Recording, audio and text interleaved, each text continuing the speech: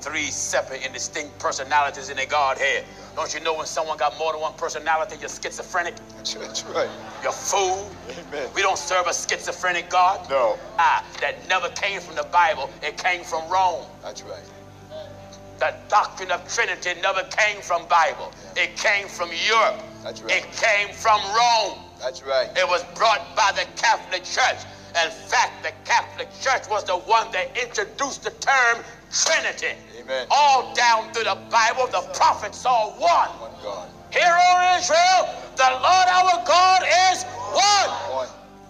I said the three God teaching is of the devil. The devil. There's no way in the Bible that teach three gods. Trinity is not the old pathway. No.